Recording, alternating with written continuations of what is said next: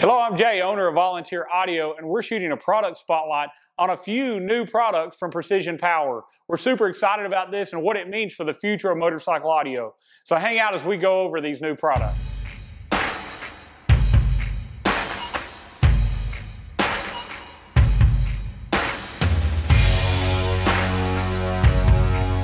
All right, so we've got a few new products from PrecisionPower, and I'm pretty excited about it because at Volunteer Audio, we're really picky on what amplifiers we'll use in our install packages. We build a lot of Harleys. We have a lot of guys that travel a long distance or live a long ways away that buy from us, and we don't like having failures or problems.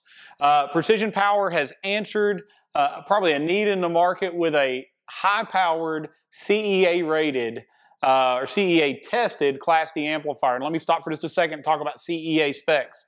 So there are many, many amps out there that throw a large number on a box just to get you to buy it. So they'll put a really high wattage amount out there by doing tests on their amplifiers that are kind of outside of the norm. If you have a CEA spec amplifier, they've used 14.4 volts of input current. They've done a 4-volt input signal and less than 1% total harmonic distortion when they give you their wattage specs. So that means when they give us that spec, we can know that that's going to actually probably be an underrated or undervalued number. And we'll show you later in future videos. I've got great plans of putting this on our amp dyno, showing you the real numbers. I've seen the results. I'm excited to share them with you also. But let's get back to the amp.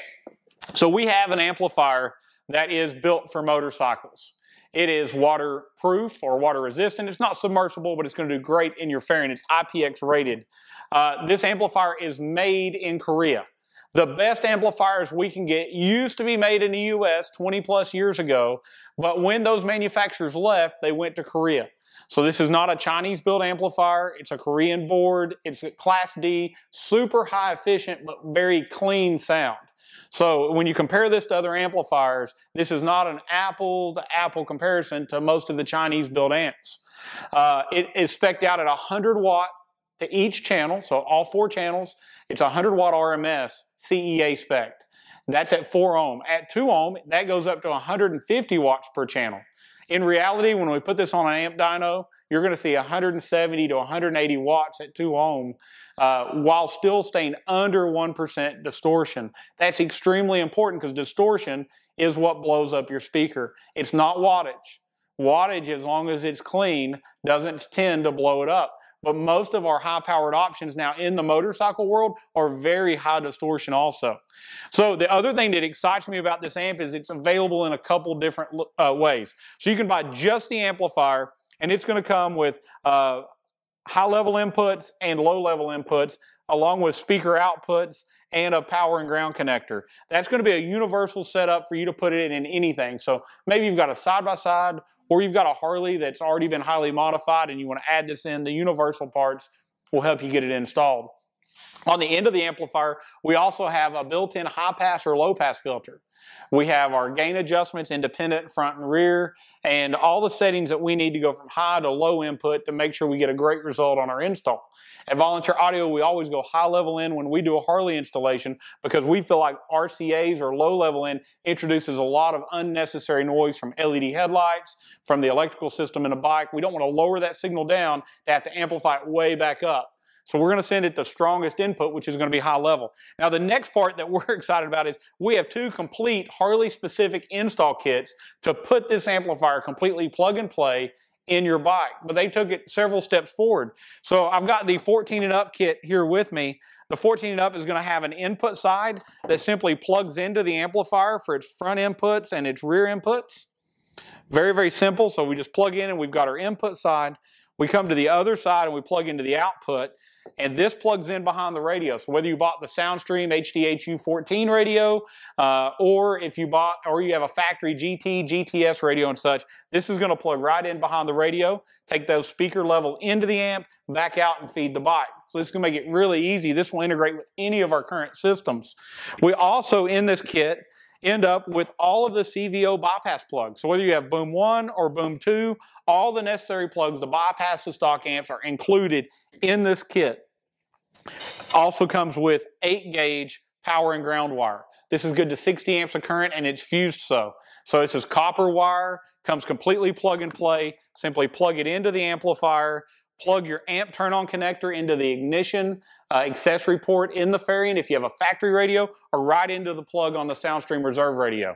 So super easy to install at Volunteer Audio. If you buy it from us in one of these configurations and we know what radio you're doing, we're going to have it completely pre-tuned and preset ahead of time. You'll still need to flash your factory radio to correct the EQ curve and turn on the rear outputs, and we'll go over that in a step-by-step install at a later date. Another part that comes with this, if you got a Road Glide, it comes with the Road Glide specific bracket, all the hardware to mount it under the radio. On a Street Glide, it's going to come with a plate to mount it right above the stock radio using the factory mounting holes, and it's going to bolt it right there behind that speedometer cluster on top of the radio. So you get both the Street Glide and Road Glide amp plates in one part number. You get all your CVO bypass harnessing and everything it takes to install this very easily in a 14 or newer. But also, we have a complete 98 to 13 amplifier wiring setup also. Now, one thing about a 98 to 13 is not all your bikes had factory rear speakers, and if you didn't have factory rear speakers, there's no connector for the rear. So at Volunteer Audio, when you buy this setup from us in a 98 to 13 configuration with rear speakers, we're going to add the 14 and newer style backbone connector and send you that rear harnessing, so it's all plug and play and very easy to do when you buy it from us. But if you got factory rear speakers, everything you need is in this box. It's going to simply plug into factory rear and front connectors, just like you saw in the 14 and newer, and also includes those necessary amp plates to mount the amp in your Fairing. Very excited, very, very easy to install. Part number is an MAA 4.400 on the amplifier, HD 13.AWK for their 13 and 98 to 13 Harleys, and an HD 14.AWK for 14 and newer Harleys. This is going to be good all the way through 22. None of these bypass harnesses are for the HD audio by Rockford that's in the 21 and newer. That'll be a later part that'll come out that allow you to integrate to those bikes. Now I've got another part that I'm really excited about also. So PrecisionPower has now introduced, and they're now shipping and in stock, the complete lowers for 14 and newer Harley.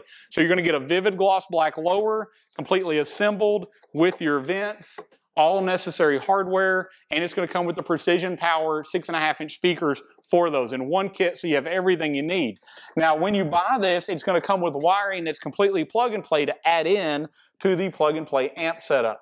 At Volunteer Audio, we also know you may want to buy these and you've got a different amplifier or a different setup already.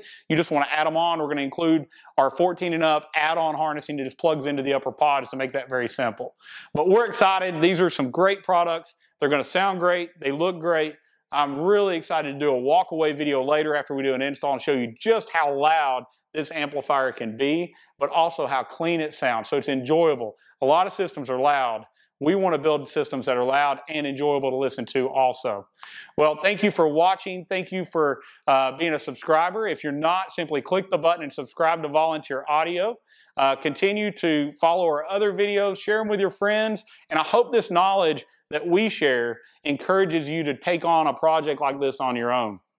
Our step-by-step videos take a lot of time on our end, but it's all done with you in mind.